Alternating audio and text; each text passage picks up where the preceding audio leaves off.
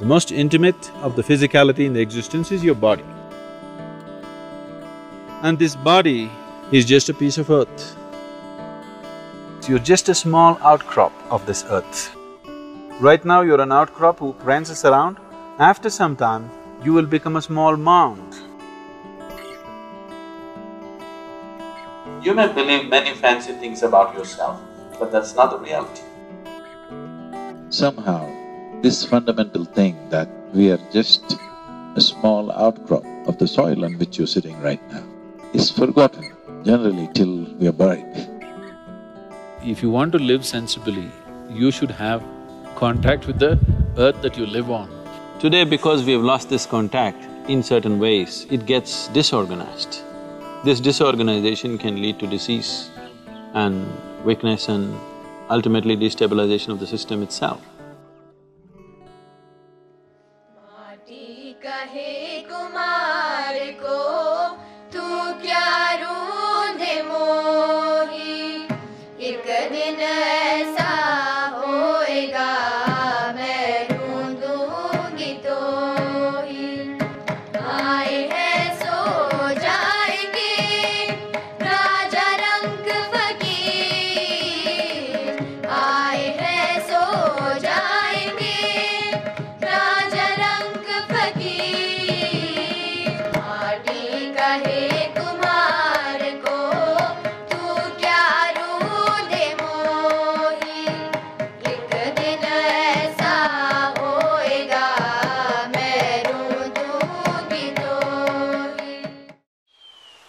I must tell you this experience.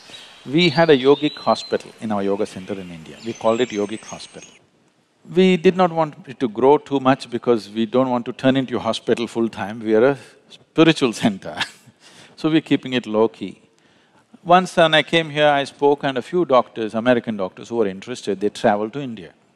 They came and stayed there for 3 days and after 3 days, one of the volunteers came and told me all the American doctors are up in arms, they want to leave. I said, what happened? They said, it's best that you meet them, they're just off. Then I said, okay, and I went to meet them. Then I said, what's the problem? They said, you said there is a hospital. Where is a hospital? There is no hospital here. I said, right now there are about 60 and odd patients. I said, where is it? Their idea of a hospital is that there must be beds, you must treat sick well, and everybody should be… If you treat them so well, they will not want to become healthy. Where are the patients? I said, they're all in the garden, I put them to work. We give them the treatment and therapies and medication, but rest of the time I put them to work. Whatever they can do, they must do. Above all, they must sit and work barefoot and bare hands with the soil. Just being in touch with the planet, because you're just a drop of this planet, you're forgetting that. What you call as my body is just a piece of the planet, isn't it? If you lose connection with the source, will you not get disorganized? Fitness and well-being does not mean walking on a treadmill, having bulging muscles like that. No. To strengthen the integrity of elements in our system is very important. So is there some way to do it? Yes, there are specific methods with which we can do. One simple way right now is work with the earth and water and plants and stay outdoors. That itself will do something.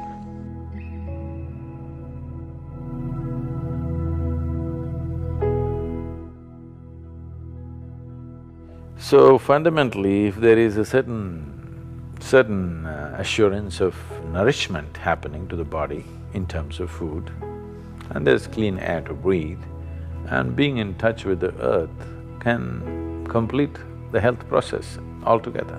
So if you can't be in tune with that, if you're a very affluent and fashionable, you can have a mud bath, that's another way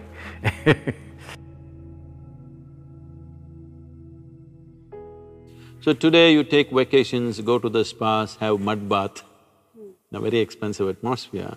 But every day if you stick your hands into the earth, or at least for a few minutes a day, you would see the body would be in a much better condition because whenever it's in contact with the earth, the body reorganizes itself. The more you're in touch with it, it's better. You can't… all of you can't turn into farmers now, and maybe you're living on the 12th floor and you can't be a gardener either. So, at least being in touch with the earth, palms and soles are very sensitive to this. If your hands and your bare feet in contact with the earth, it'll make a difference. Or at least you do your…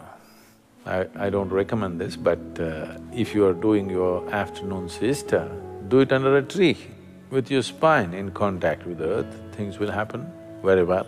Or to be in a natural pool of water which is in the earth, like a lake or a river or an ocean, will do tremendous things to the system.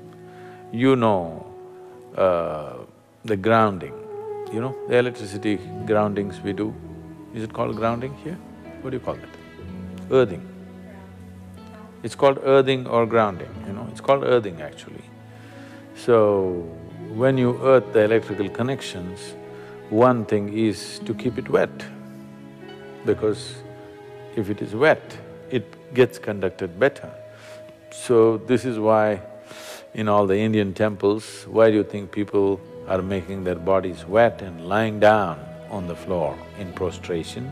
Is just this, not just earthing, that special earth which is energized earth around. So, you want the entire body to be in touch with the thing. So, men go bare-bodied, at least their upper body is bare. Women go with wet clothes so that that contact is there. This contact with nature, whether it's earth or air or water, is most important. If that is not there, the body will slowly lose its integrity, it'll lose its stability, it loses its many abilities that it is capable of. It may still survive, it may not die tomorrow morning, but it loses its variety of capabilities that it has come with. The many possibilities, the array of possibilities that human system carries is lost as you lose contact with the natural element. Especially before you go for dinner or for lunch, especially before that, at least for half an hour, walk without footwear, not on this granite, either in the grass or in the mud outside. You will see body being in touch with the earth. When you eat the food that you eat, the way it integrates it is very different. Digestion will anyway happen, but how much you can integrate into the system depends on how much you're in tune with the earth. So, even half an hour if you walk without shoes or footwear, and the body remains in touch with the earth, you will see the elements will function with little more integrity than the way it is right now. Walking and playing barefoot is really coming into vogue. The yogic systems have always recommended this, and now science is getting there too.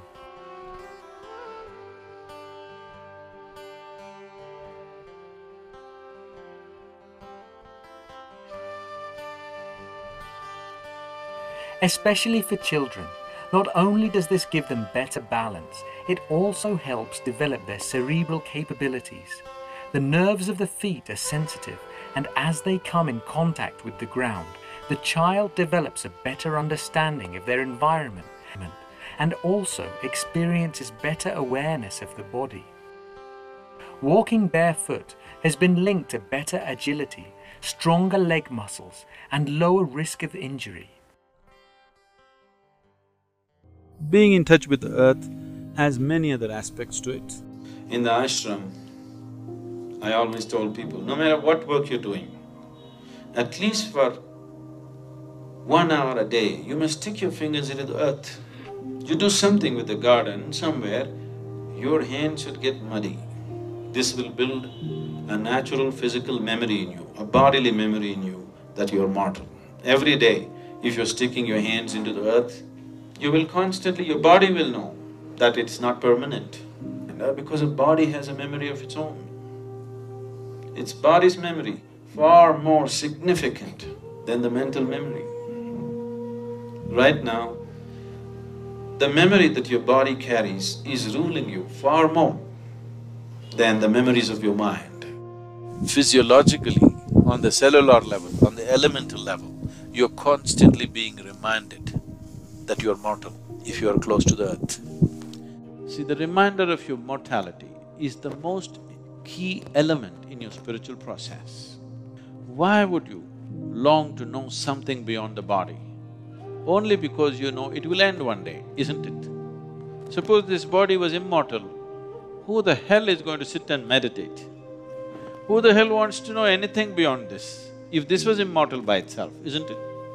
Because somewhere, even if you're not consciously aware, somewhere deep down, you know your expiry date is on. The expiry date is on, you're trying to stretch it a bit, but you know you have an expiry date.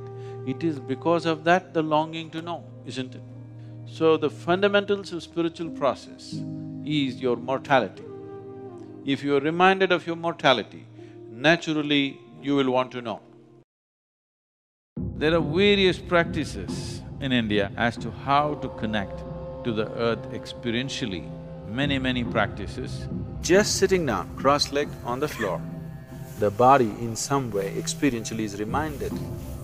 There is a reminder for the body that this is just this. The moment it is in touch with the earth, it knows it is this. Those of you who have very unstable bodies, that is, you tend to fall sick very easily and constantly those kind of things. If you just get off your cot and sleep on the floor, you will see it'll make a big difference. Just that much. Just maybe 18 inches away you are, just get 18 inches closer. You will see it'll make a big difference in terms of reorganizing the system. I would say 80% of your health depends on this, how much you're in tune with the earth. 80%. 80% of your chronic ailments can just vanish simply because you kind of found a little rapport with the earth on which you're walking or sitting right now.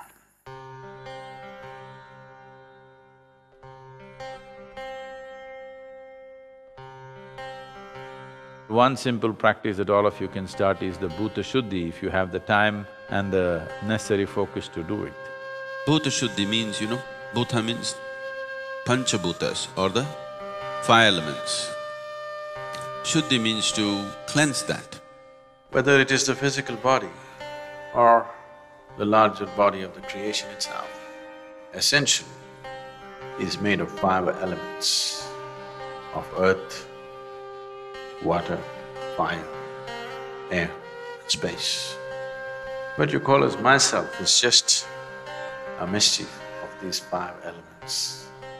If you know how to organize these five elements properly, if you know how to keep these five elements within yourself, then there is nothing more to life in terms of health, well-being, perception, knowing, everything, enlightenment. Everything is handled if only you know how to keep these five elements properly.